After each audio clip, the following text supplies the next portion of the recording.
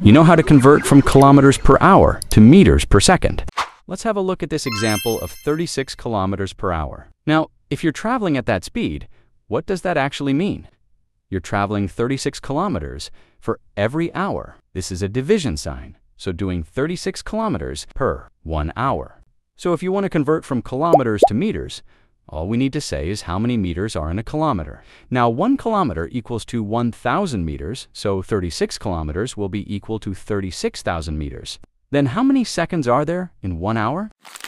1 hour has 60 minutes, and 1 minute has 60 seconds. So 60 into 60 are 3,600. That means there are 3,600 seconds in 1 hour. Now simply cut the zeros with zeros, and 36 times 10 is 360. So we are left with 10 meters per second. And that's our answer. Now go homework and convert 48 kilometers per hour to meters per second.